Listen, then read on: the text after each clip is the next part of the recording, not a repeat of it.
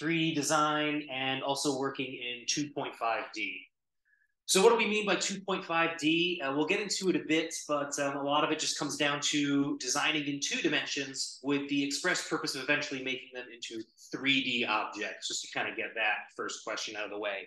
Today will also be a little bit of a review of a lot of the things we've been covering through these various lectures. And so again, we're hoping if you have any questions, anything you want to share, don't be afraid to let us know. So the first thing we want to talk about, 2.5D construction is something that goes across a lot of different methods. You can see here from this example video, which is part of the process used to make the desk that you see on the side of your screen there. So this is an example of 2.5D design. We're using a 2-dimensional stock, cutting out 2-dimensional pieces, and then putting those together to create a 3-dimensional form. Now, this does require a bit of prototyping in certain cases, but also making sure you use a lot of different processes and tools that we've been talking about to make it work for you. So you can see here they made a laser cut prototype and then brought it over to the Gerber to make the full size version of it. Using the laser cutter at the start was actually a very effective way to do this because, as we've learned, the laser cutter and the CNC can be very similar in how they work. And so you can see from this design, it's slowly being cut out. Different pieces are coming out as part of the process. And you can see how eventually all those 2D components, once removed and cut out of this big 4x8 sheet, can be assembled into the table that you see. In fact, if you've been to MakeHaven, you've noticed that this table has actually been out there in the space. And I think it's still used actually for the Cintiq tablet that we have downstairs. So that's pretty cool. It's still a very usable piece of furniture. So today we'll be covering a little bit more about what G-code is, advanced 3D printing concepts, just kind of some little tips and tricks that go along the way with 3D printing. We'll also talk about some tools that are not used as commonly around here, which 3D scanning, which we do have a little bit of capabilities for in the space. I think our 3D scanner is currently down at the moment, or at least I'm not quite sure anybody knows where it is at the moment. And then we'll again cover some 2.5D construction and talk a little bit about some file types and how they work and help us out in various ways. So the next slide. Here we go, G-code. So remember, these are the instructions that actually tell the machines what to do. Where to put the tool head, where to put the extruder head if it's a 3D printer, where to bring the laser to if it's the laser cutter. And it is, again, abbreviation of geometric or geometry code. So remember, what you're seeing right now is a simulation of a tool path and how the G-code is telling the tool to move in 3-dimensional space in order to cut out a specific object. Again, everything uses G-code. Any tool that is using CNC, computer numerical control, needs G-code to tell it what to do. So with 3D printing comes some of those advanced 3D printing tricks. These are some things that actually help us in terms of kind of upping our 3D printer game.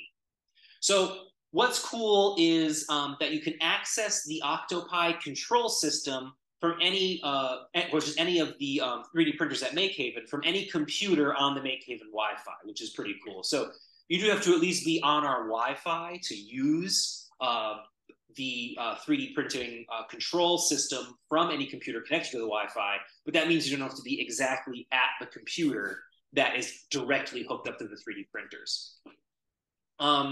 Now, this means you can also skip using a USB driver to transfer files and stuff like that. It allows you to use your own home computer setup or laptop, whatever you have, to kind of make it a little bit easier for you. And then you're also able to kind of pre-slice everything and get it over to the machine without having to, again, use the file bucket or use your own USB or anything like that. You can add a lot of extra steps to the process. So another thing that we talked about when we talked about 3D printing are supports. So again, there are instances where 3D printers need the support material to actually allow something to be constructed. You can see in the example of this Anubis bust that there are extra components that are printed onto the model. Those support structures allow the print to actually become successful and actually avoid it from, as you can see here in this example, if the extruder just shoots out into space, those strings just fall straight to the ground. These supports give them something for the plastic to actually stick to and create different overhangs. Now, there are certain instances where you actually do not have to worry about support material when you're designing something. You can see in the diagram on the bottom half of the slide that shows those orange examples. Typically, if you're at or below 45 degrees, you don't necessarily have to have support material on that overhang. But it's also more effective when you have a full slanted path that leads up to a point. Anything greater than 45 degrees, you will need some kind of support material. Or as you can see in the example over on the right, the angled surface is perfectly fine, but if you had what is called a cantilever, just a straight thing shooting out from a material, you are going to need some kind of support material because, again, there is a layer that has nothing underneath it. But also you can see from the red car being printed at the bottom there that orientation also affects how we may need to have printing support. So you can see in that model, by turning the car on its side, they made it such that they don't need any support material in order to complete the model because all the different slanted angles that form the actual outside of the car are all different 45-degree angles. That means no support material is needed to make that object. In certain cases, also rotating your model to be on its flat side or being sideways, or in certain cases upside down, may allow it so that you don't need to have support material in its manufacture and may even increase its strength. For instance, in the example just above that red car, if I wanted to print where it says the red X, or that cantilevered beam wouldn't be supported and therefore not capable of being printed, I actually could remove the need for supports by lying the cantilever down on its side, or if I rotated that whole model 90 degrees so it's laying down on its wide side. So it looks like a C down on the ground if I'm looking down at it. That means now it's just 3 walls that get printed. And what that also means is that the FDM, if we're using an FDM printer, all those paths that the FDM printer makes will be in that C direction, meaning that also in that plane of movement, it's going to be stronger. One thing to note about FDM prints is that you have to think about print direction in making sure your files are going to be as strong as possible.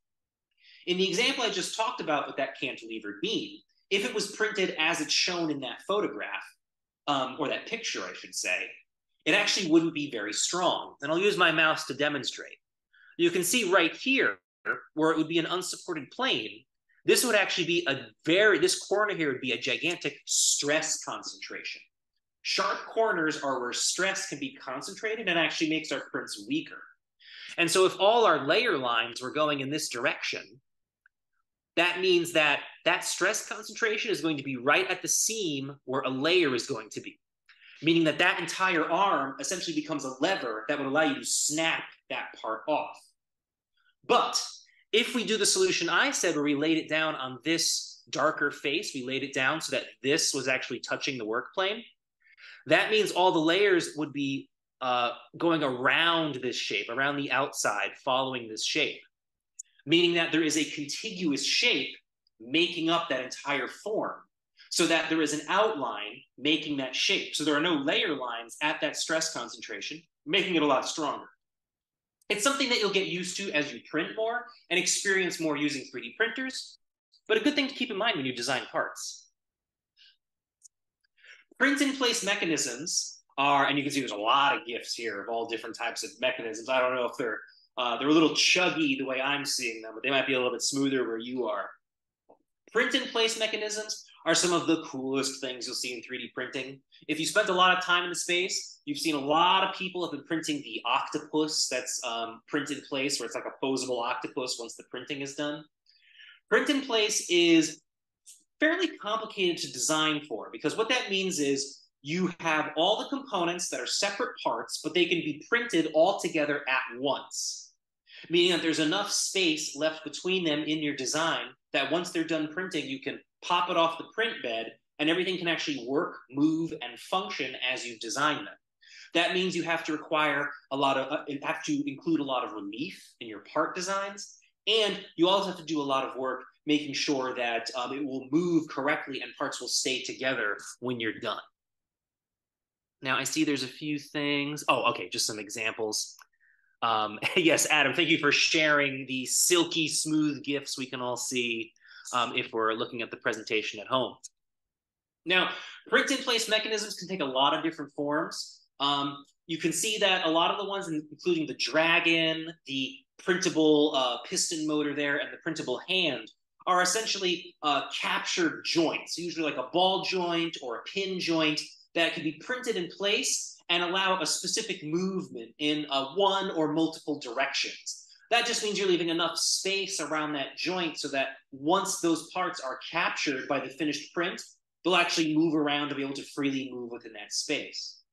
Some components, like you can see the phone holder for the car or that spring open secret box, use what's called living springs, and in certain cases, living hinges. In this case, you can see they've incorporated a spring by actually printing a spiral that can flex in two different directions. And they're also employing a geared mechanism to allow that spring tension to be transferred into some other type of motion. In this case, the rotation of the spring or the extension or contraction of the spring to actually drive one gear to drive a pinion. Usually in gear parlance, the larger gear is sometimes called a cogwheel or a wheel, and the smaller gear is usually called a pinion. And if you have a long straight gear, like you can see how on this phone holder, they have a long line of gear teeth, that's called a rack gear, or just simply a rack. If you've ever heard rack and pinion, that's essentially what that phone device is using. So a little bit of some extra fun terminology there for you all to remember. So also, I kind of talked about this a little bit, but modifying your designs for stronger prints. So I have talked about how printing direction is really important, and also to make sure that things will be aligned properly, that you don't have planes that are too thin, and also paying attention to the print resolution of the printer that's going to be making the parts.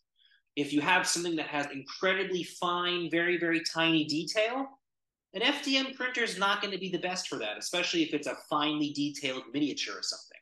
That's where a resin 3D printer, like our Formlabs printer, or any type of laser sintering printer, which we unfortunately don't have around here, are great at capturing those fine details. And you can kind of see what I think is really important to talk about. I was talking about stress concentration before. And you can see that this image right here that says weaker and stronger is a little bit to what I was talking about.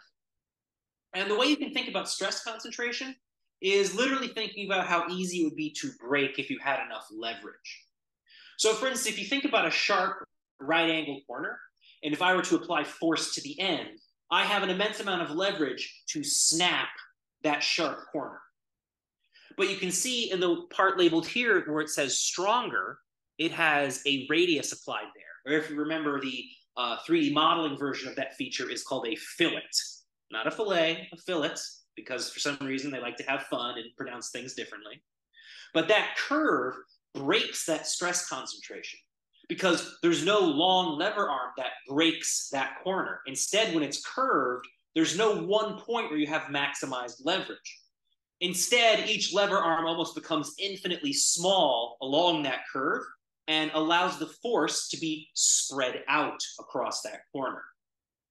It's also effective for an edge treatment on many of your designs. Like if you have an edge that's overhanging and you fillet the edges of it to make it smoother and rounder.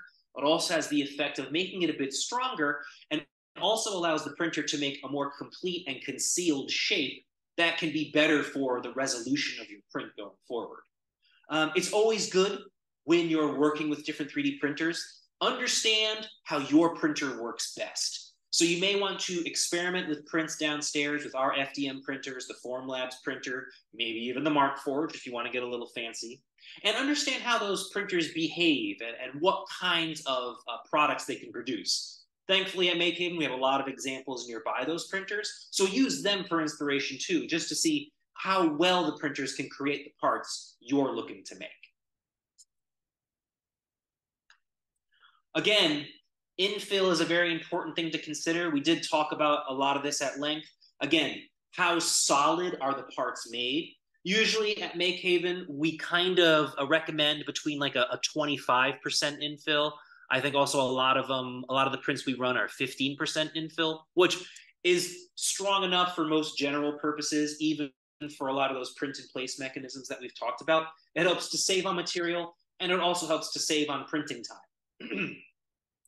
What's interesting is the slicer is where you control how much infill there is, how solid the shape will be.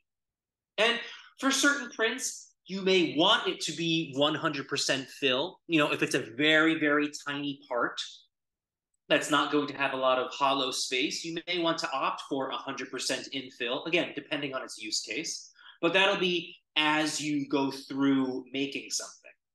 Also, infill versus shell is something to consider. When something is infilled, it's a solid object that is hollow on the inside, and it has this hashed infill pattern. And infill patterns, while here it shows a honeycomb, it varies by 3D printer and slicer program. So for instance, the Prusa slicer we use just uses like a random waveform as the infill, but some printers have hex cells, other printers may use squares or just different lines at different angles. Just depends on your slicer. And if you'll excuse me one moment, I have to cough.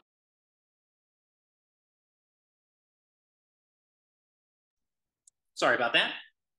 But when something is a shell, it is a solid object that in and of itself is hollow. For any of you who have tried to actually make the doghouse example model or any kind of object that has open interior space, that's a shell. It is a solid exterior wall that has nothing inside of it intentionally. And those are different processes that you have when you're designing something, and also how it's going to look. In slicers, in certain instances, you may actually be able to apply that vase style printing where it understands the solid object will become a hollow open container for something. And the next slide. And so another thing that you can do, so none of our printers actually support multi-material right now, which is the 3D printer can actually print in different colors or different types of materials through FDM printing. Also, certain other materials can be used as well. You can basically, there's other really advanced techniques you can use. One I learned back in the day was, as you can see where it's talking right next to the Benchy print here, which it's called Benchy because it's the standard benchmark print for 3D printers. But in the slicer, you can actually tell the slicer where to put a pause in the print, where you actually tell the printer to stop at that moment and then start once the operator tells you to begin again. And that's an interesting point where you can change out filaments to have a different color. Some printers are built with multiple color reels and they can switch automatically. Ours, however, you'll need to do manually to change the filament. Other neat things you can do with pauses. You can actually incorporate things like solid acrylic windows into prints if you want. For instance, you could, in your design, have a hollow portion for an acrylic window to be inserted.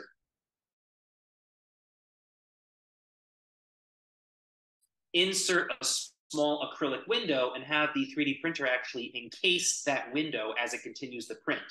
It's a pretty awesome thing to do as part of your printing, and allows you to add multiple materials that are not just 3D printed materials. Also with FDM and to an extent certain resin printers, you can include all types of different materials that have different properties, that require different types of curing, different types of treatment. For here at MakeHaven, we do have a resin printer that has 3 different grades of plastic, regular, high strength, and high temperature. Each of those are UV curing, and our Markforged, like we mentioned before, prints in carbon fiber and plastic mix that is also a lot stronger. But companies like Shapeaways actually allow you to print in things like metal, print in things like all kinds of different grades of plastics, even clear plastics, hard plastics, different resolutions of plastics, even aluminum if you wanted. It's also incredibly expensive, so you might get a little sticker shock sometimes when you're doing that, as I've done many times. But it's a really cool resource, and just realize that you're not just limited by what can happen here at MakeHaven, although MakeHaven is pretty affordable when it comes to 3D printing, but you won't get a lot of those crazy exotic materials if you ever want to print anything in metal, which is really freaking cool to do, and I've done on a few.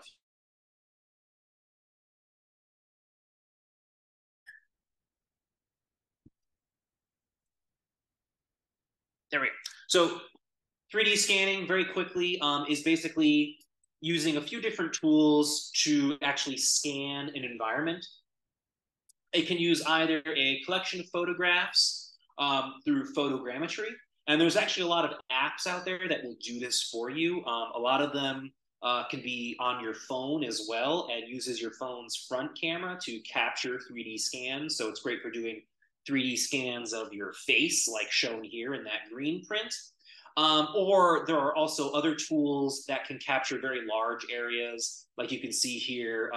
It's basically what helps power, the Google Maps 3D view, just multiple pictures from different angles, sort of combined into a three-dimensional object. You can certain times actually buy those 3D layouts and use them for projects. And they will usually take the photographic data into a 3D model and export it by STL. But other methods also are using stereoscopic and light 3D scanning, using different ways of capturing using laser light, the dynamic shape of an object. This is something that your phone can't do just yet. I'm sure eventually we'll get to an advanced point like this, but these are usually dedicated machines that are able to do this. They're used a lot in a lot of advanced engineering industries. And actually a lot of engineering offices nowadays actually have 3D scanners as part of their equipment. So if you happen to work for one or have a friend that works at one, they may be able to help you out and scan something for you, maybe for a nominal fee.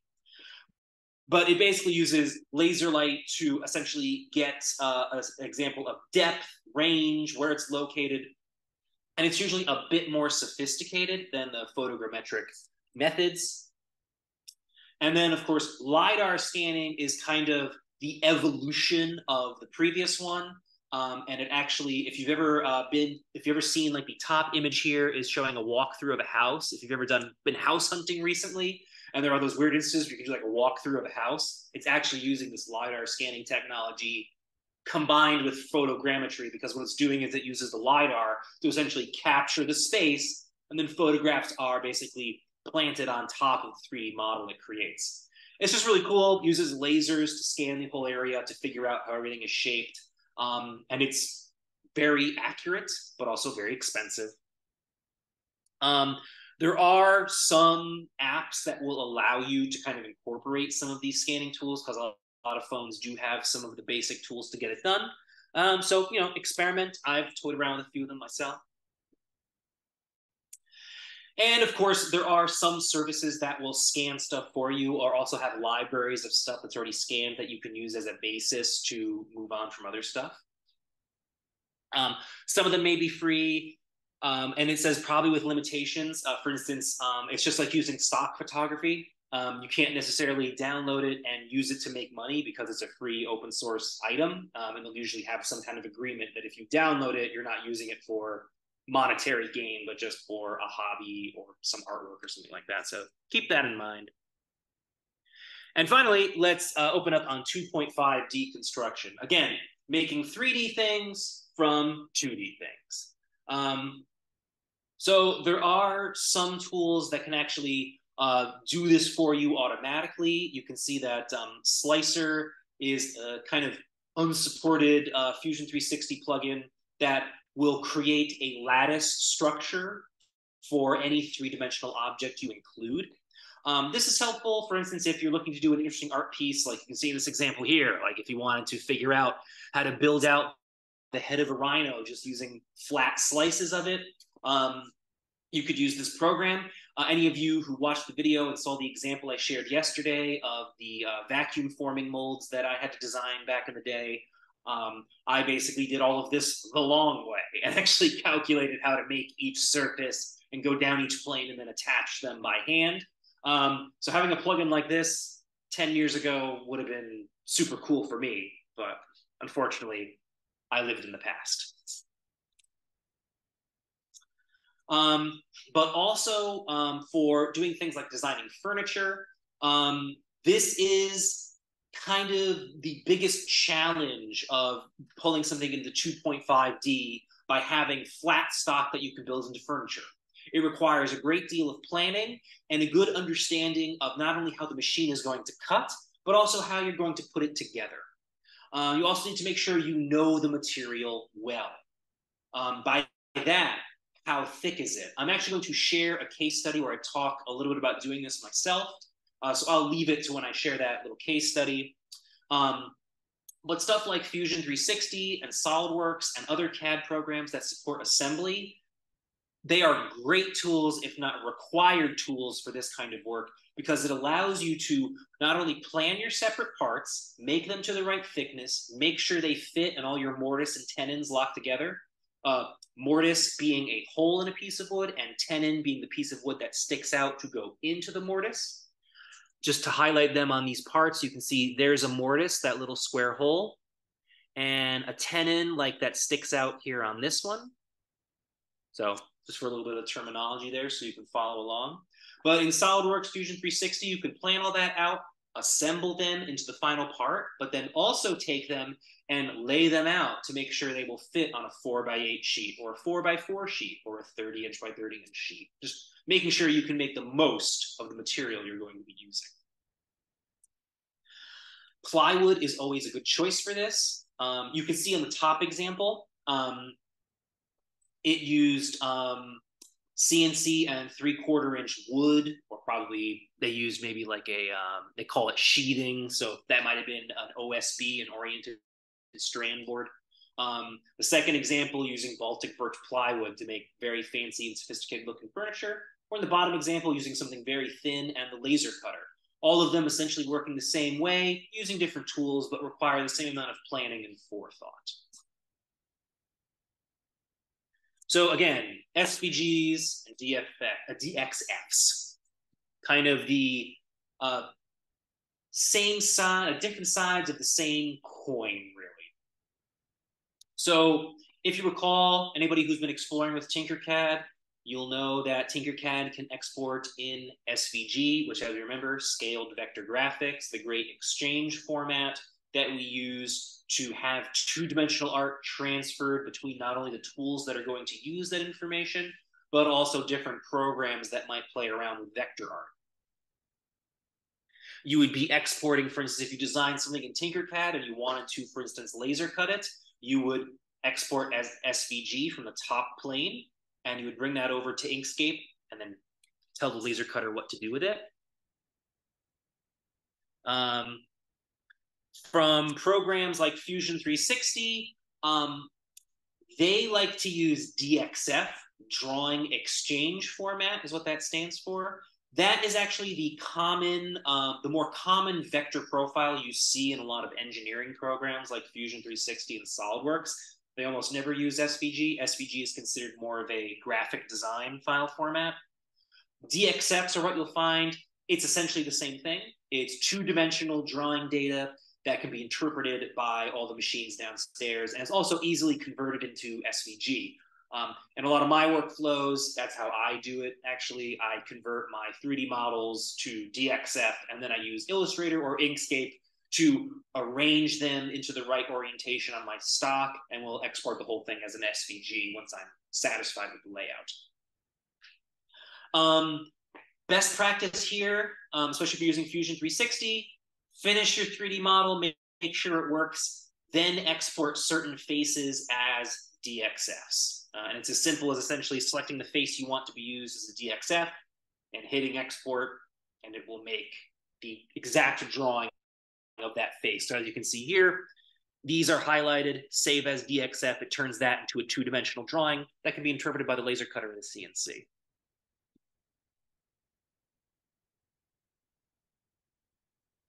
And there's a question here from Sean. Can you export SVGs in Tinkercad for the Cricut? Yep, Adam's got you right there as well. You can. It is all the same thing. It's two-dimensional artwork. So yeah, it's all the same. And again, DXFs will let you build. It's technically a bit more expansive in a lot of ways. DXFs are considered a bit more stable than SVG. They tend to hold on to their scale constraints much better than SVGs, and they're a bit independent of DPI settings and stuff. But some of those issues can still crop up between programs. However, DXFs are really what drive a lot of 2D design, especially when using programs. So the next thing to go to is to kind of really challenge yourself, especially moving into the next section, which is going to be electronics.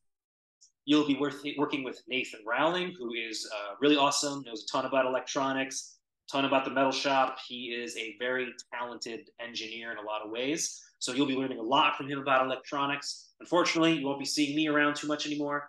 But I'm, of course, always in the space every Wednesday night. If you have any questions about 3D modeling or 3D design or 2D design, always there to answer questions. And of course, you can always find me on Slack if you have any questions as well. Adam too, but Adam's also real busy. So, we can spread around some of those questions to give him a little break. But make sure that when you have Fusion 360 or Onshape or any software you want that's freeware, downloaded, use with it, try making some advanced 3D constructions and try building those out into different 2D or 2.5D designs, or think about 3D printing them. Again, you always want to consider what you want to make, the process you want to use to make it, and the materials you're going to use in its construction. Those are the three important questions you need to know how you're going to bring your idea to life, especially when you've gotten to this point of really liking that form.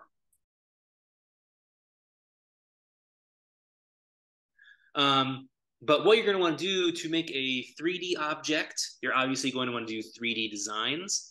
What's also really cool is that you can do things like code blocks and circuits with Tinkercad. So again, Sean, if you want to teach your kids about elementary circuit design and stuff like that, Tinkercad actually has a lot of tools to help you do that, especially if they want to explore different topics in engineering or anybody else listening.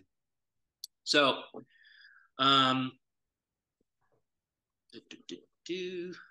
my computer's a little angry right now. There we go. Thank you. So you go ahead and go to the plus block and click on it to create a new 3D design, and it will bring you into the 3D design space.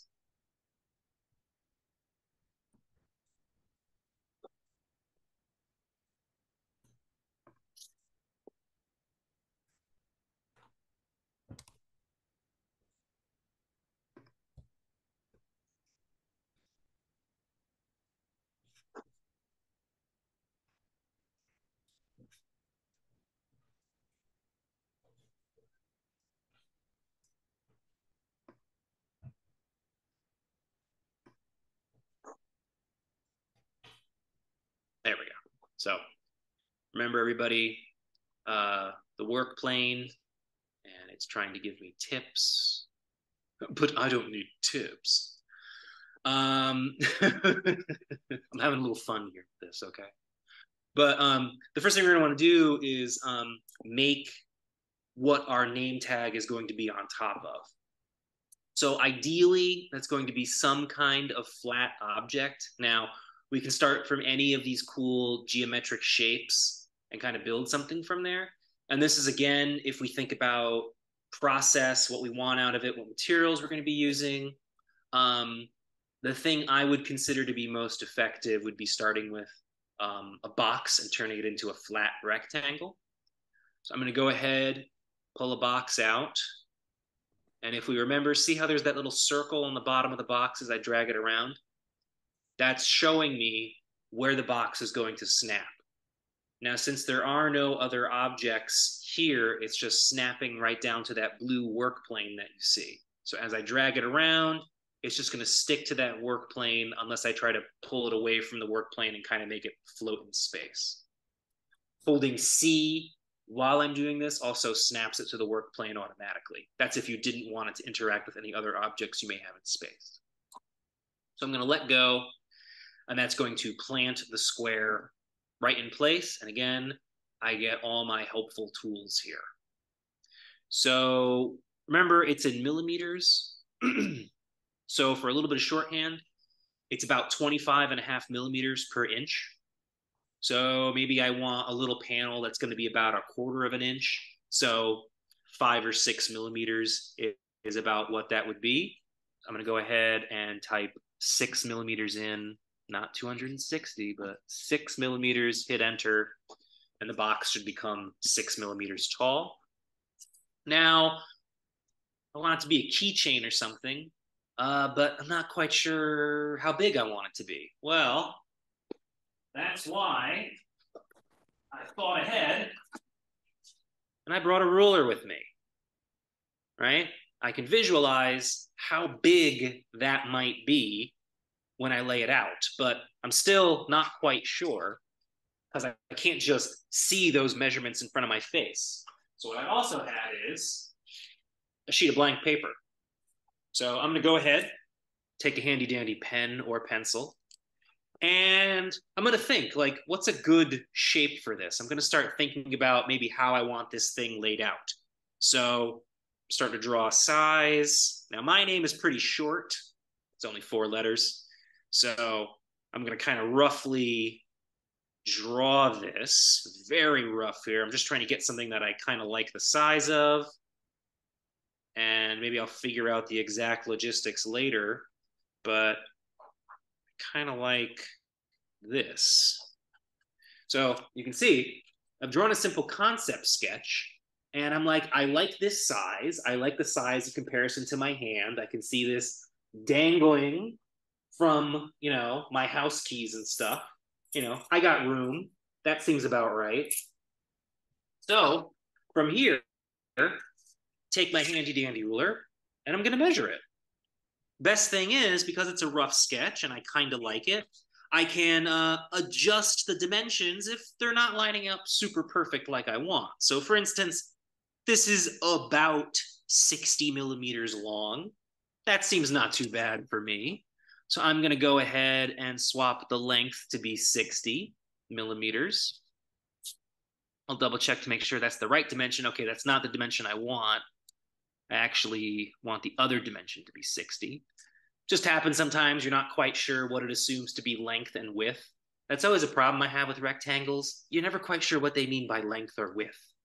Seems the same a lot of the time. But anyway, in this case, I'm going to jump down to width instead, make sure that's 60. Right?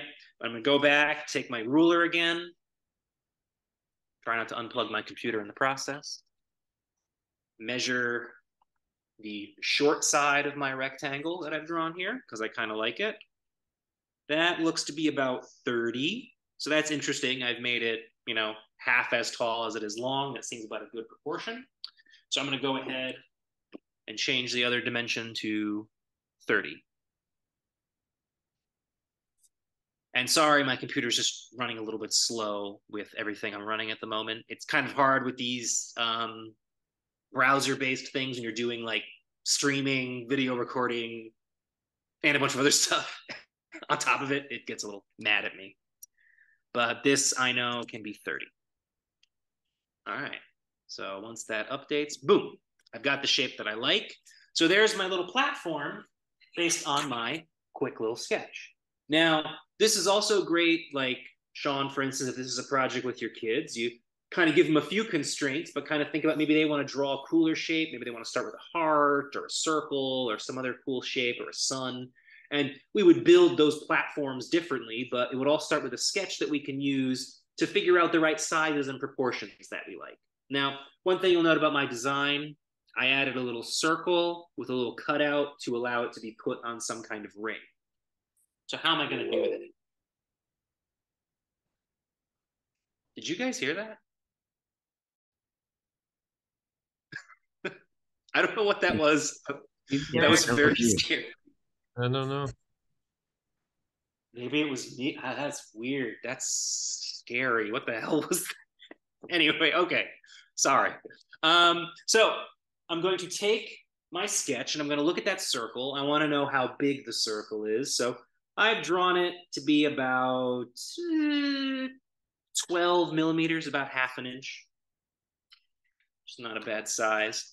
So the way I've drawn it, I've kind of sort of got the circle centered around the corner of my rectangle. So what I'm going to do, oh, I know what it is. One moment. Oh boy. Might have to. Oops.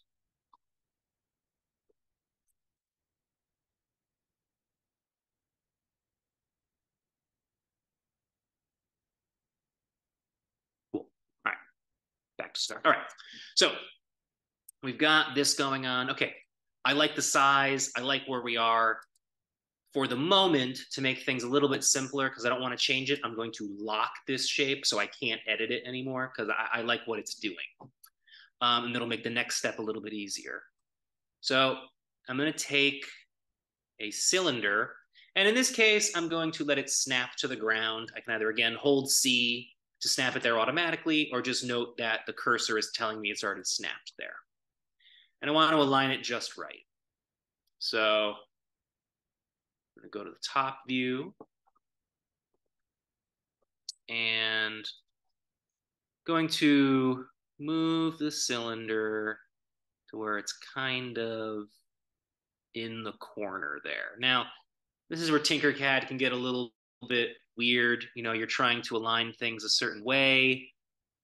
There's some sophistication with the alignment tools, but it's usually pretty generic. So you just have to be aware of kind of the little bit of physical error you're going to have as part of it. So if I have both selected and I can align them, let's take a look. So let me see, maybe I want to have the middle of this. Oh, whoop, wrong direction.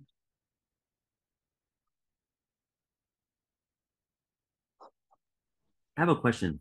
Yeah, go You ahead, know, Sean. like because there's so many of the squares that help you to align, is there any like blueprint or directions that say this square does this, the black squares do this? Like because because you could grab onto each one of these little squares and manipulate the shape kind of similarly. Is there Hmm. any rhyme or reason to which of these little squares you would use to align it Um, or to right. So I mean, that's an excellent question.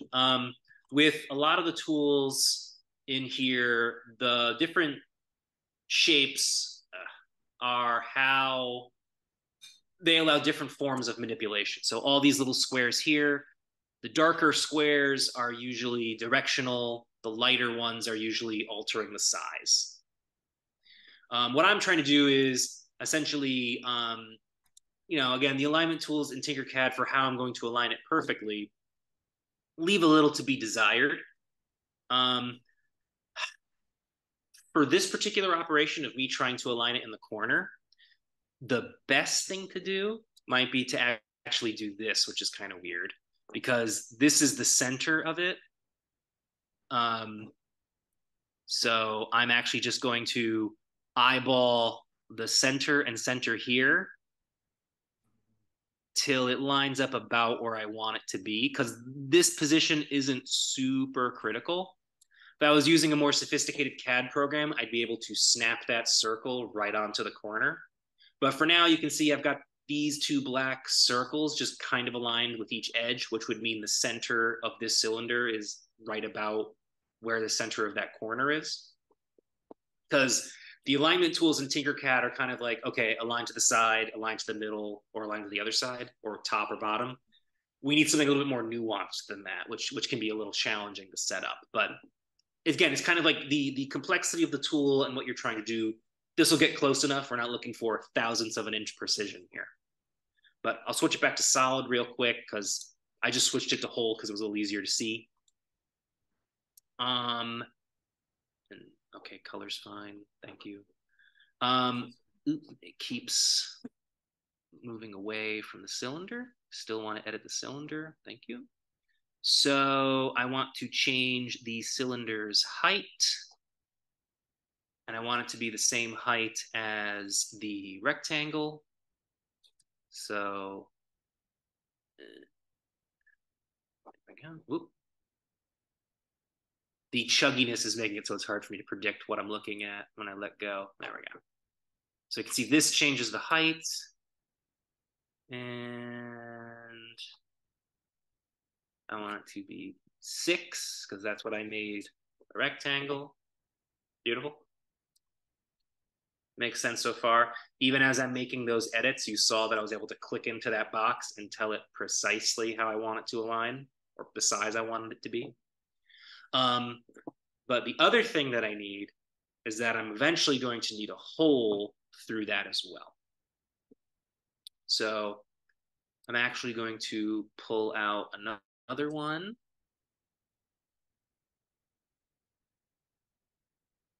And you can see that that little circular cursor thing is showing me it's on top of the current cylinder.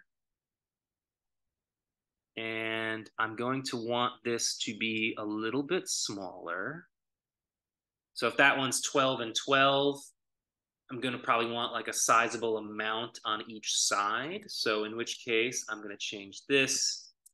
Let's see what 15, well, probably 14 on each side. Let's see what that looks like. 14. Look at it from the top.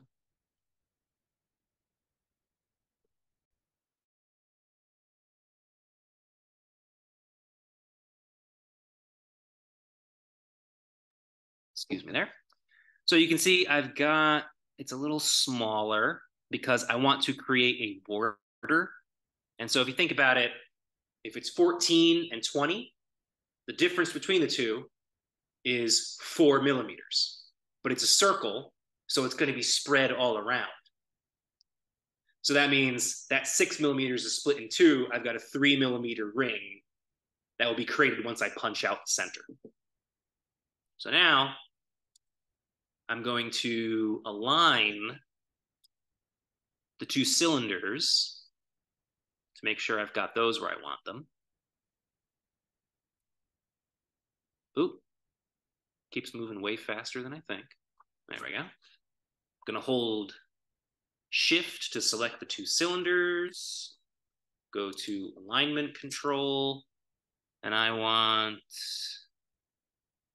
center and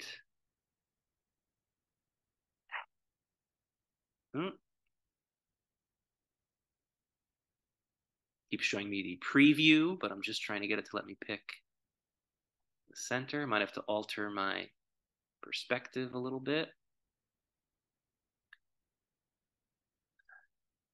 If the stutteriness is frustrating for you, trust me, it's frustrating for me. Anyway, what I need to do is I want to be able to see how those little dots are showing up. Those dots are showing me how it's going to align on which axis. So I just need to select the center dot. But it keeps disappearing every single time I mouse over to it. There we go. Center in that direction. Now I need, that looks to be exactly what I need there. I was able to align them. So now you can see they're pretty much centered on each other. Now what's also cool is the height of the second cylinder isn't going to matter so much, and you'll see in a moment why. But what I'm going to do is I'm going to modify this. I'm going to select the cone and drag it straight down to where I can see the bottom is kind of appearing there through the bottom. I'm going to turn it to hole type material. Now I'm going to do this in 2 steps. I'm going to select the first cylinder and my block, and I'm going to combine those. So I have one shape with my little loop on it. Then I'm going to take that shape plus the second cylinder, and I'm going to combine them. Now, why do you think I did it in that way?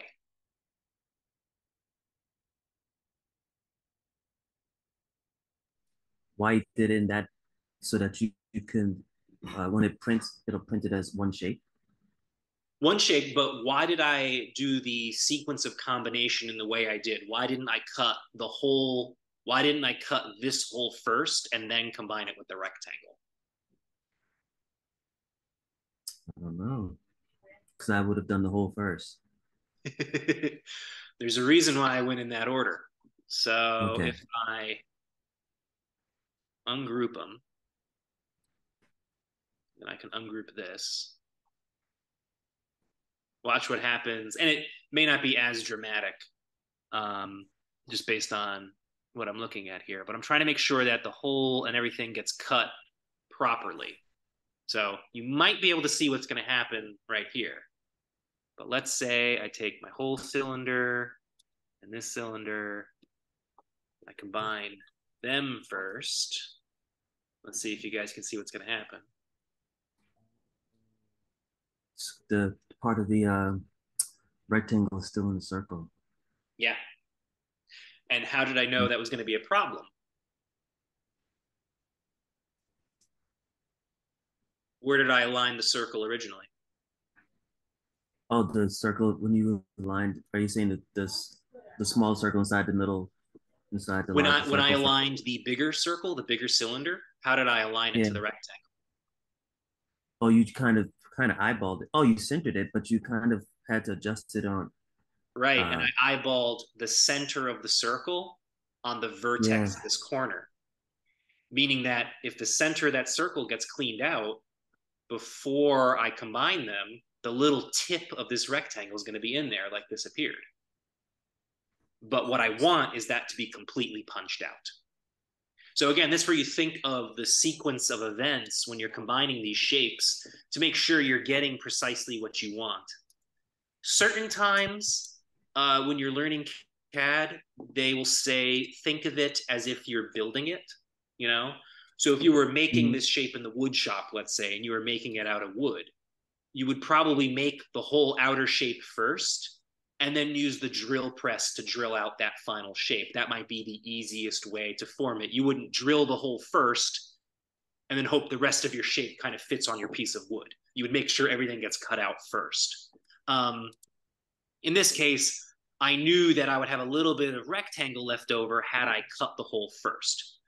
I think you can also just combine all this stuff right away and it'll work as well. Um, but let's see, does it? No, it didn't. It only combined the two solid objects first, I think. But yeah. Um,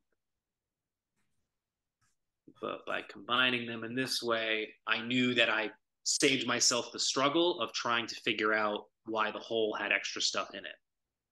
And honestly, to be perfectly Mm. frank, a lot of that comes from trial and error. I've made a mistake like that millions of times doing this kind of work. And Mm. it's something that I've caught in different design patterns I've done throughout the past. And it's just something I know to watch out for sometimes. Now, with this cool shape that we have, we've got our dynamic shape.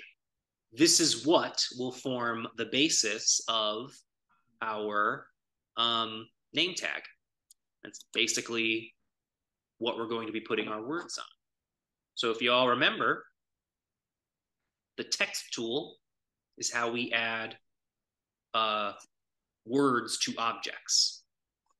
To make this placement, again, I'll probably just eyeball it a little bit. The reason why I would eyeball it is up for a few different reasons. Number one, if I wanted to make sure the name text was perfectly centered on the rectangle, I would do all of my alignment to the rectangle, then combine the shapes.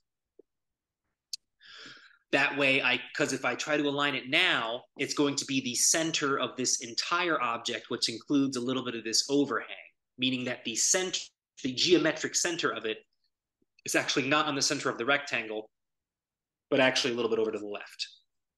And that's just quirks of CAD software that you kind of get used to after a while. But for all intents and purposes, if it's a fun kid project, a class project, I think they'll have a little bit more fun kind of having a fun location for their name than worrying about perfect absolute alignment. Although I was a weird kid and I loved perfect absolute alignment. So your results may vary. Gotcha. But anyway, I'm sorry, did you have a question, Sean? No, I'm good. Oh, okay, cool. just reacting a bit. But and I see Javi has joined. Anyway, but back to what we're doing. So just to kind of show how we would finish this off. See again, that little circle is showing me where text is going to snap to. It's real big, but don't freak out. We're going to change that after, but I at least know it's snapping to the top surface there. Now remember, first things first with text. There are a lot of meta kids out there. I've worked with them. They love just leaving it as text and like being real crazy and postmodern with it. You know, arty kids are great. They're fun. But for all intents and purposes, I'll put my name there. Feel free if you're following along to use it as well. Sean, this is going to be super easy for you because we have the same name, so it's going to be like you're doing it. So this will be great. But I'm going to write my name there and Sean's name. No ownership, of course. And Sean, you didn't have to say that it was your name. Sean was right. It is a Sean. That writing is in Sean's name. No, it's not Sean's name. Yeah, we have no ownership here. It's everybody's got a name. On. But at least both of us can agree that's the right way to spell it. Exactly. Everything else, yeah, I don't know. Those other guys. This is where we're going to pick any kind of cool, different font we want to have as part of it. As a side note, less complicated fonts will print a little bit better. That meaning right now in multi-language, or if you were to pick serif font. For those of us who don't know a lot about fonts, the serif is the extra little, see how it gets a little bit thicker here and how the A kind of has a little tail and the N has little flat parts here. Those are the serifs of the font. When a font is sans serif, it excludes those types of features. And those would be considered simpler or more modern appearing fonts. So that's kind of a little bit of that mystery there. Again, honestly, like you can print whatever you want. If they download a freeware font that's all crazy script or something like that, they can use that as well. I think for certain web app versions of this, you are kind of just limited to what they're going to have in this drop down. And I think it's pretty much just these. And sans mono is just sans mono spacing. That's the big difference there. Mono spacing refers to each letter gets the exact same spacing as you move across. When it's the regular sans serif font, that means each letter has particular spacing for the letters. It just is a more natural way to express the font. It's a little bit less dramatic here with this particular type, but just so you know what that is, I'm sure if you're doing this with curious kids, they're going to ask. So I like what we got here, but I got to get it to fit. So I'm going to click on the top plane there so I can get a look down on it. And even to get, if I click there, that's not what I want. But now what I can do is I can just make that name fit on there. So I'm going to go ahead, just squish that. And if you hold shift, it will maintain the aspect ratio. That is the length and width of the text. You can see what I'm using as my layout. See that dotted line that's showing the actual footprint of it? I'm using that to make sure it's on the shape. And then I'm going to use the arrow keys to kind of just nudge it a little bit. And, you know, visually where I think it looks pretty good centered on there. Again, I'm using those dotted lines there to kind of see what kind of border I've created. and I'll nudge it a little bit. If you hold shift and hit the arrow keys to nudge, it nudges a lot. But if you don't hold shift and use the arrow keys, it nudges a little bit. It's based on the snap setting, which you can see right down here is set to 1 millimeter. So I think that's pretty good. I'm eyeballing it. I kind of like where that is. But now we have the interesting choice of how the text will interact with the name tag. So, and I keep using different CAD shorthand, which is why I keep pausing for a second. But right now, my name, the name, is right on top, and it's still pretty thick. In fact, if I open up my text editing here, it's actually set to be pretty high. It's at 10 millimeters. So this is where I can set, do I want the font to be proud, that is above this surface? Do I want it to be below that surface? Or do I want it to be flush with that surface, which really wouldn't make sense, but we could achieve by actually punching the text out of the object? So there's a few different ways we can handle this. Number one, how much stick out do we want? We can make it 6 millimeters, exactly the same thickness as our footprint. That's probably not too bad. You can even go probably a little bit shallower. Again, your printer might behave a little bit differently. My thought would be like 3 millimeters would probably look pretty decent on top of a 6 millimeter plate. It would also mean it would be less likely to snag on stuff. 3 millimeters is about 1/8 of an inch. So that's probably a pretty good way to go about it. It also means more of the mass is on the plate and doesn't have a bunch of stuff hanging off that could easily get snapped. Because again, it's going to be probably printing with the layers going on this short side. The layers will be going in that direction. So these letters could snap off if the right person hit it in just the right way. So that's probably a safe way to do it. But so just to kind of show what that would look like, select my text, select my background object, combine them, and now I've got a name tag fit to print. And I would go over to export. And you can see here, I can export it as STL.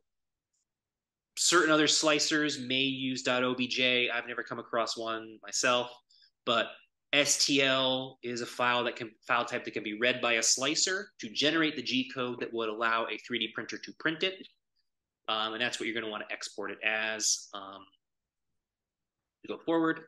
However, somebody may want a more unique look to their letters. So I'll just go over another way you can express this font. And if we want to have a little bit of fun here, I'm going to deselect everything. I'm going to select the font. And this time, I'm going to go for broke, and I'm going to make it real thick. And I think you'll get an idea of what I'm going to be doing. I'm going to make it 10 millimeter thick. And now what I'm going to do is, carefully. Now remember, the dark arrows move it, do not distort it. So I'm going to take that and I'm just going to punch it through. So let's see, -4, -5, -6. That should mean I've got a little bit on the top and bottom. Oh, just about. Got to make it a little taller. Let's go for 20. The height here really won't matter too much. For what I'm about to show you, what really matters is that it's actually punched through on both sides. So you can see there, it's just about flush to that. Go ahead, just drag it down a few more millimeters so that I've got it equal on both sides. Oop, sorry about that. My chuggy computer is making it challenging to show you comfortably. But now I'm going to go ahead, select both objects. Oh, but first, before I do that, I'm actually going to turn my text into whole type. Select that object, combine them, and when all is said and done, I've now punched through the name tag. However, does anybody see a little problem with this? And feel free to type the answer or say it, whatever you're comfortable with.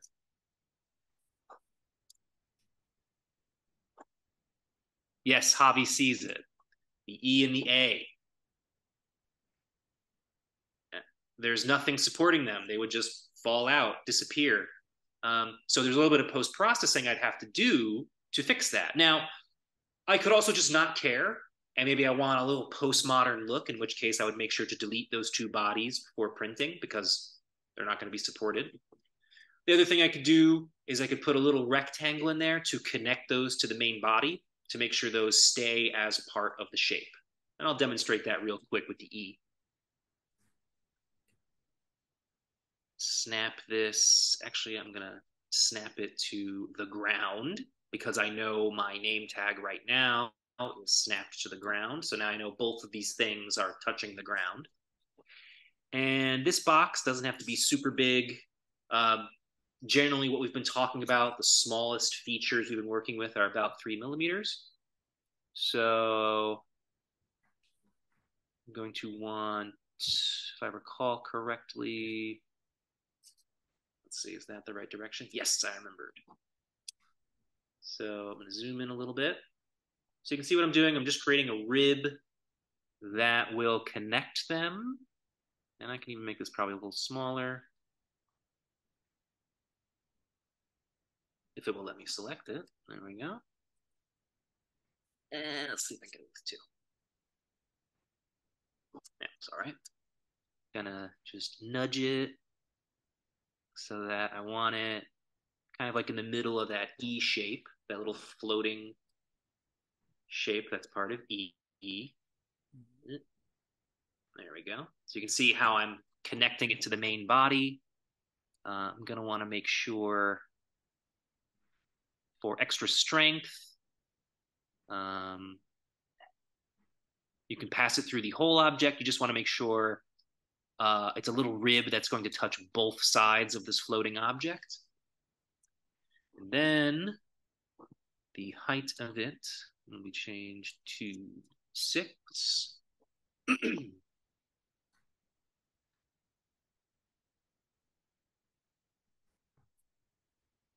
It somehow changed to 200, everybody. That's fun. 6. Bingo, bango.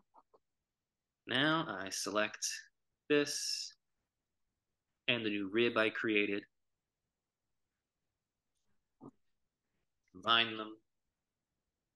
And you can see now I've added a little rib that will support that little floating part of the E.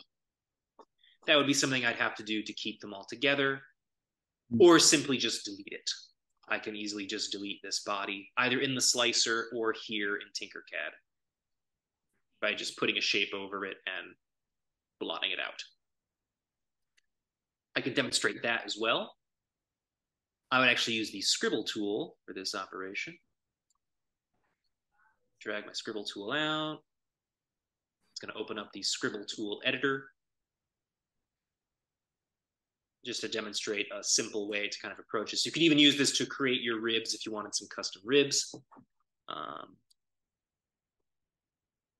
Going to edit the scribble.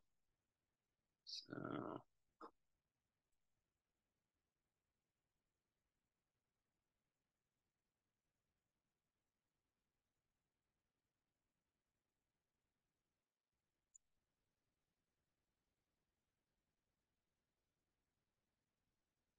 oh, right, hold on.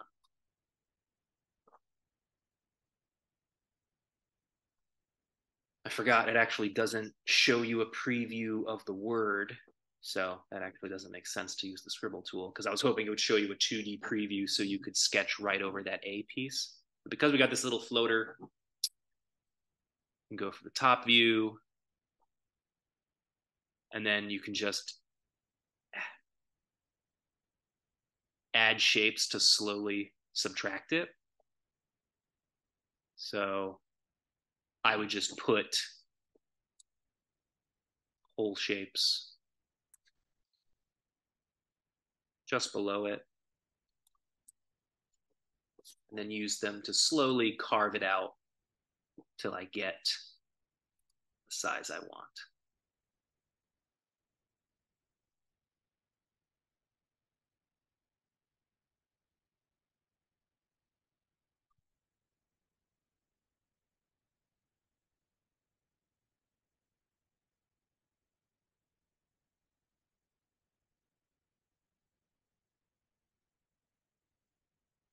It's just a little slow going with something like Tinkercad, but you can see that I can slowly carve that out and create open space in that A so that I have no random floating pieces in my 3D print, and it will print more successfully with using less material. Okay, any questions about the name tag process or anything else with Tinkercad or other modeling questions? That was extremely helpful. And it just put a lot of the pieces that we were talking about last time, put it all together for me. So that was awesome. Appreciate it. You're welcome.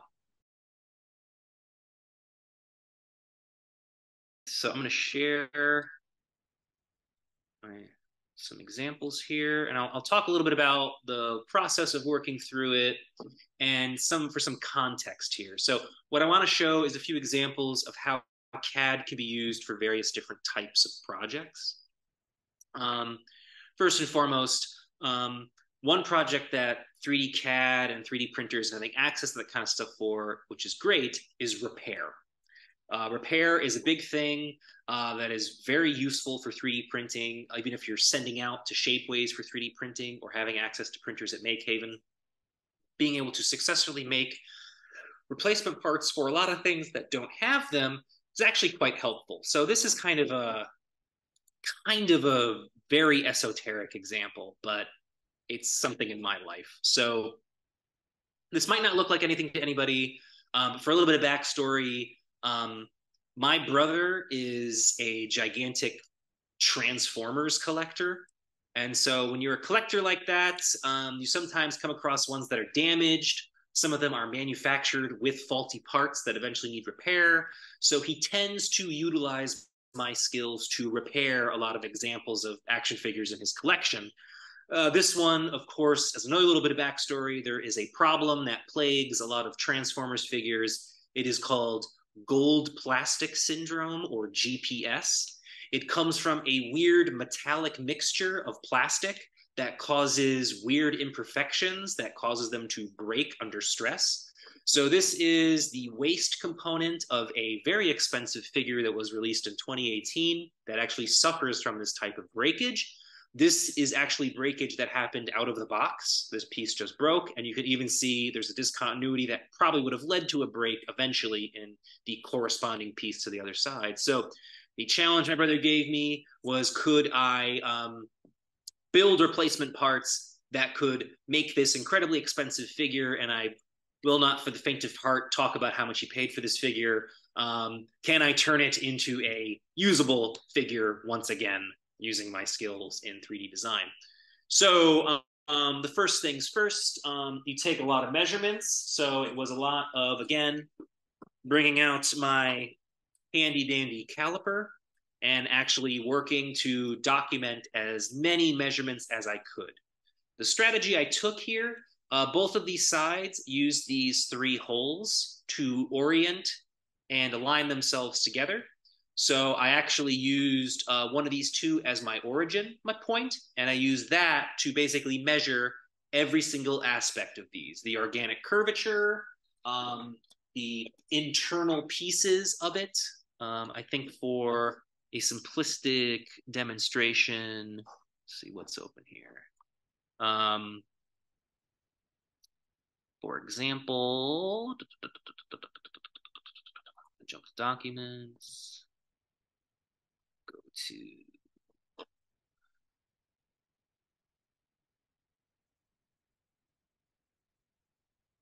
this is kind of that thing where I realized, man, I really need to label my project folders better, because I have one that's just called digital projects and one that's called miscellaneous projects.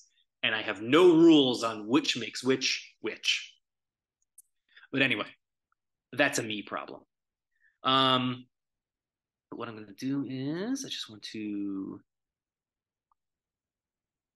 Here we go. I think it's okay, cool.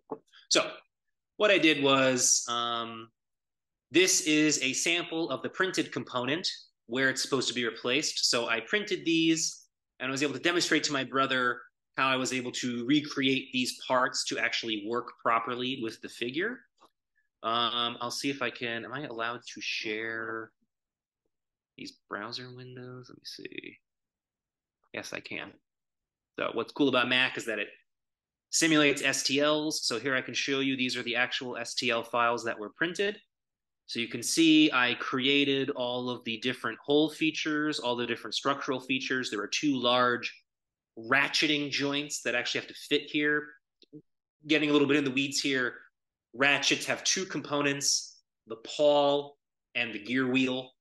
The pawl is what moves and clicks when a ratchet moves. It's just a little tooth that fits right into the different gear teeth of the ratcheting wheel. And then, of course, specifying all those points where it has to connect and interact with the figure. So just some cool background stuff.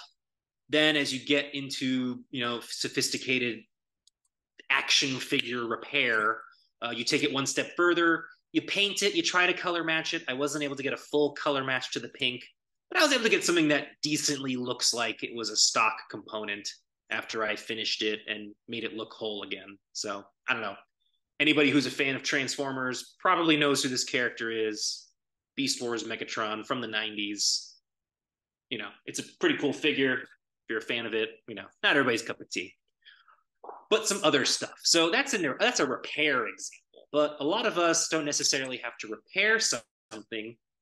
We actually might want to start with something completely from scratch. How do you start from something that has no constraints? Well, what you do is you actually build your constraints. When I teach design to people, a lot of what I talk about is, believe it or not, when you're being creative and thinking creatively and working on a project, what you're actually trying to do is figure out the constraints to make fewer and fewer choices as you go to get to that final solution. It sounds like counterintuitive because to be creative, you have no restriction. But really what you're doing is you're slowly creating more and more rules till you find a solution that works for you. So here's an example of a project where I did just that. So a little bit of background for it before I reveal it. In 2020, as we all know, lockdown was pretty tough. I was living in Chicago at the time. There was a couple that my partner and I knew, and they had a little kid who was upset that he wasn't able to go to the Field Museum anymore. So he drew a picture for his Christmas list, and they wanted a toy Field Museum, not something that they really make. So my partner was like, could you make a toy Field Museum for them and we can give it to them for Christmas? And this was like the middle of October. I was like, I guess. So that's how I got roped into this project. So first things first, I created a very simple CAD model of just the overall layout and how I wanted it to work. So you can see here, the main play feature was it was going to have a closed, compact storage mode, and then you could open it up into the full play museum mode. The size constraints that I used, so each of these panels here, were exactly the size of half of a big Lego stud panel. The big fun feature here was that it was going to be compatible with Legos. So as this child grew up, it would be able to grow with them in terms of complexity and play value. And it also had the added benefit of all of our artist friends who had Legos at home could build their own Lego exhibits, mail them to us, and would actually become part of their own little field museum. So that was the start point. And you can see here, I've built out generally how I want everything to work. This was a rough model. This was helping me figure out the size. I was able to make sure everything would work the way I wanted. I was able to simulate the closing and opening to make sure all the parts would fit. Then I spent many, many weeks and late nights figuring out how I would break this up into different mortise and tenon components that I would glue together and assemble into the final design.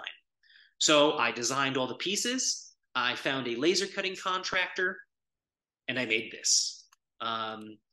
It is the full design with etched windows.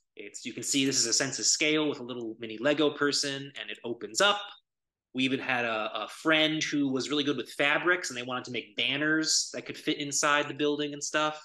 And this literally took, because my laser cutter vendor was a little delayed, he literally got me the parts December 23rd.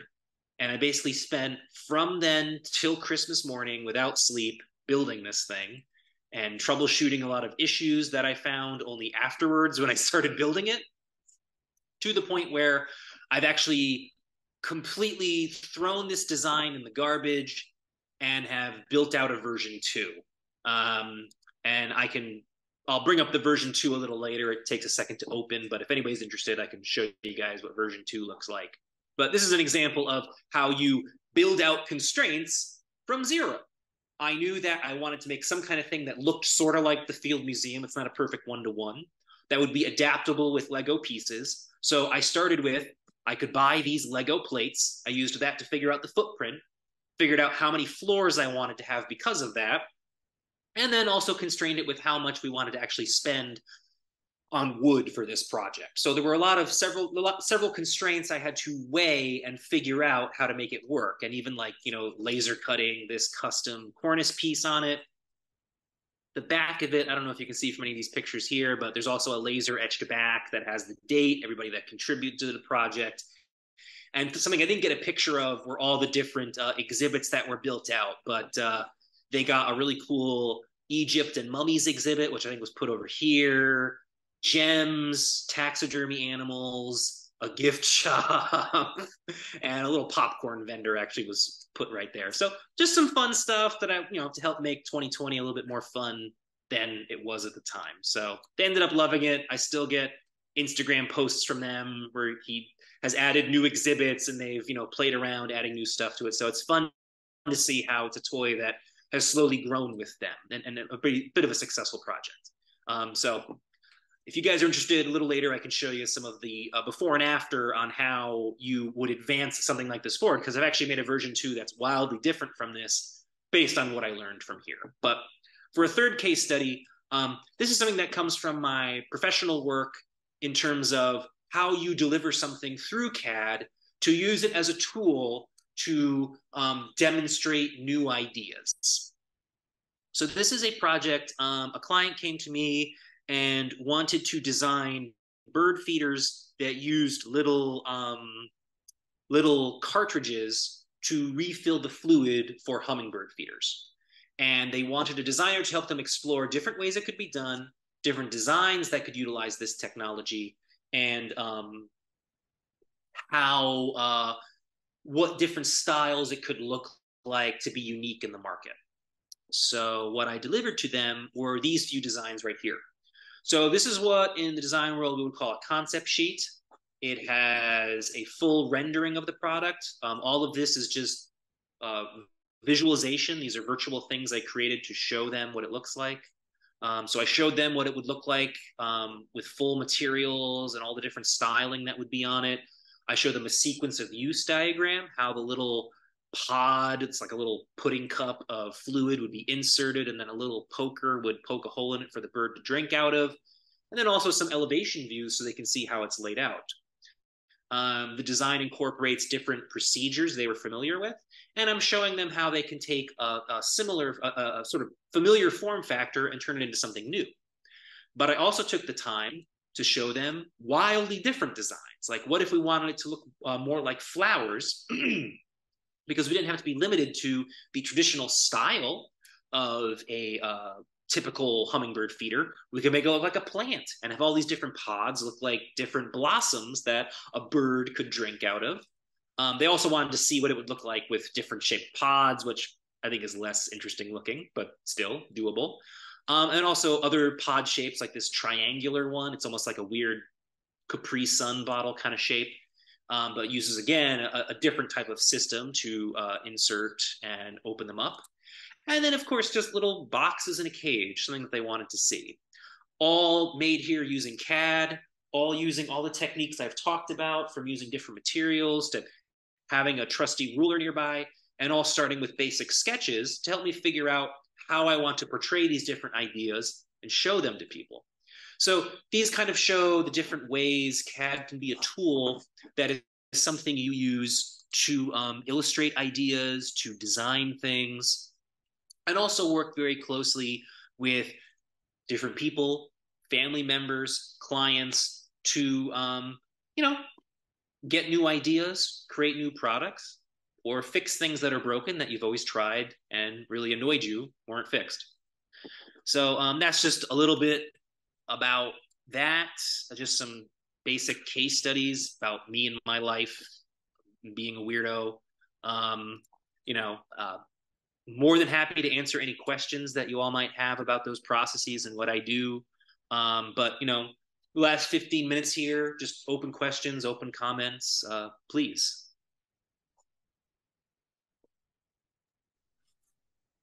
My mind is blown. That was pretty amazing. That museum piece was insane. Thank you. You've given me so much to think about, and also how to plan out some stuff with my kids. This was amazing. I appreciate it. Thanks a lot. Thank you, Sean. Thank you, Sean. Yeah, and again, we're all, Adam, myself, other facilitators, Nathan as well, when you guys meet them.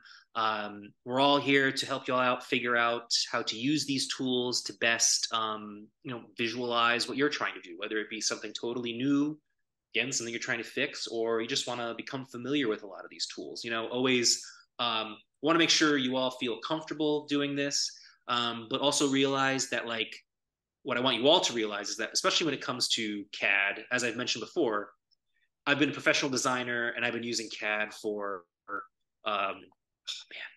like 20, going on 25 years now. And it's terrifying that I'm that old, but also I still find things that are confusing or weird or odd about the processes. And every new project presents its own challenge. No two projects, no two challenges will ever be exactly the same. So understand that each one is a learning process, and everybody starts with that first step.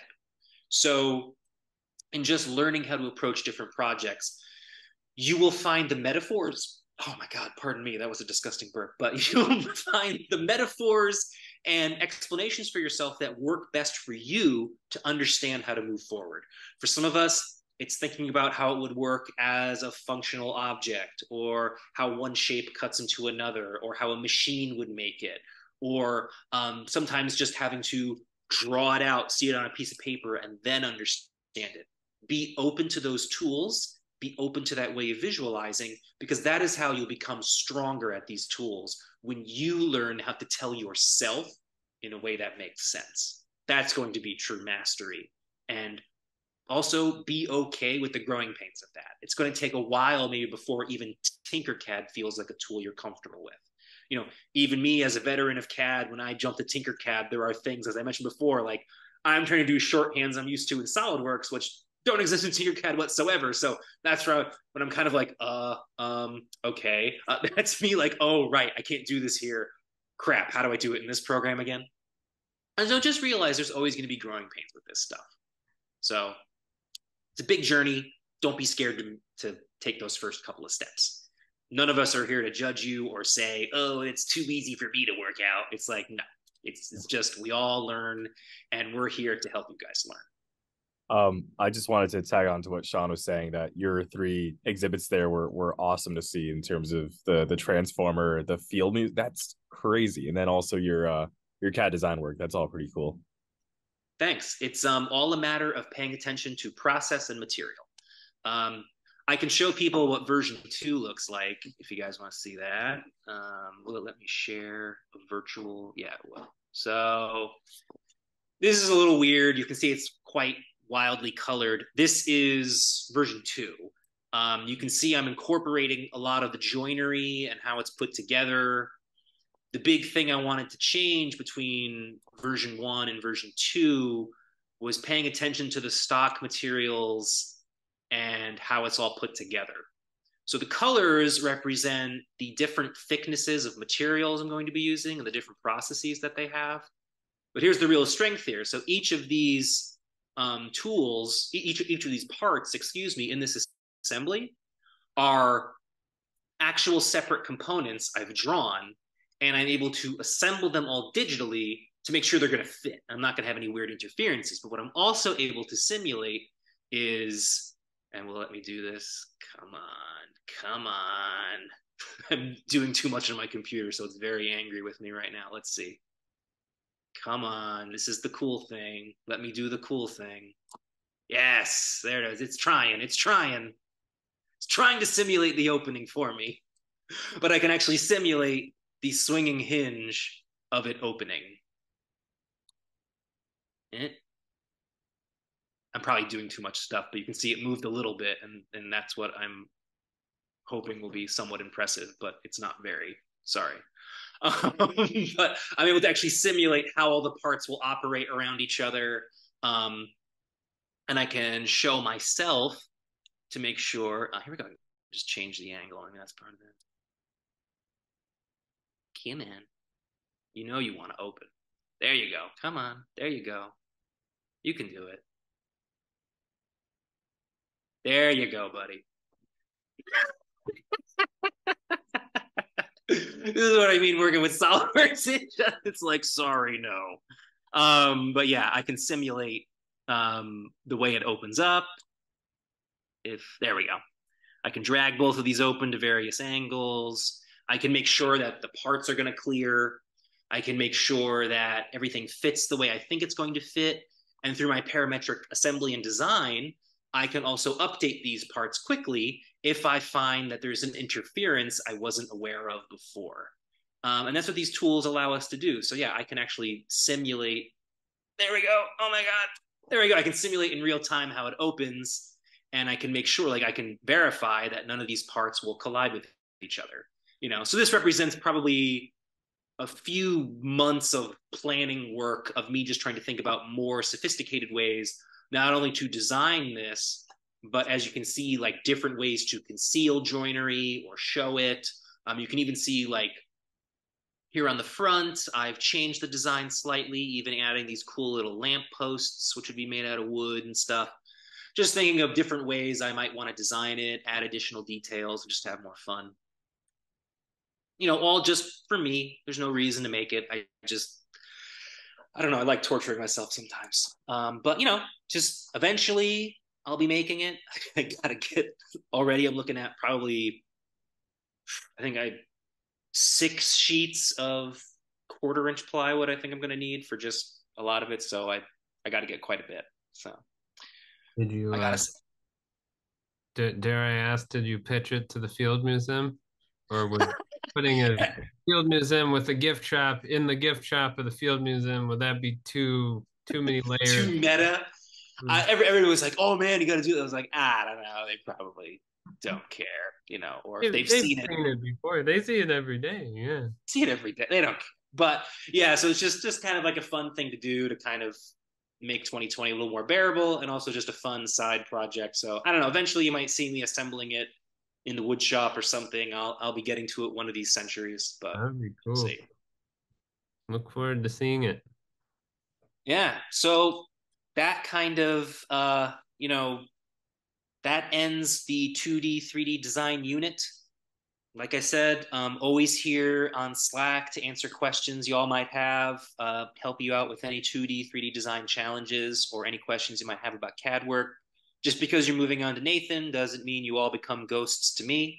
I'm, of course, always at your beck and call to help out with stuff. Again, my hours are always Wednesday nights, 6 to 9.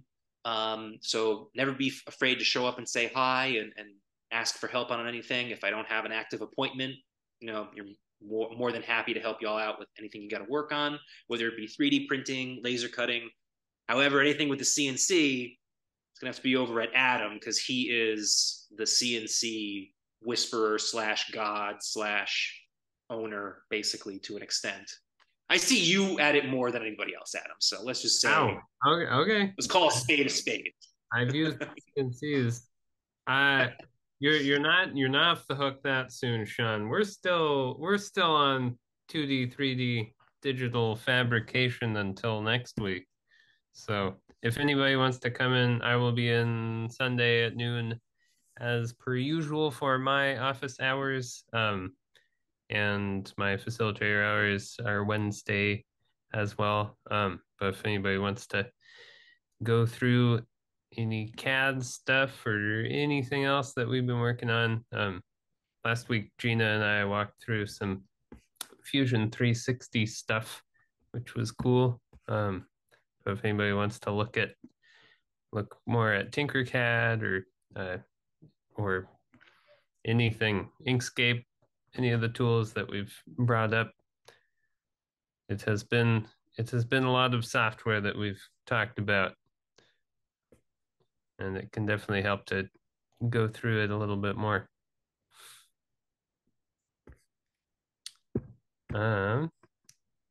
But I think we are all set. All right. Well, have fun, everybody. Don't be a stranger, and get out there and explore the world of 2D, 3D design. Wish I could put a little rainbow there or something like SpongeBob, but I can't.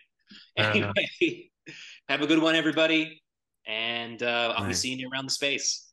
Thank you. Thank you. Appreciate it.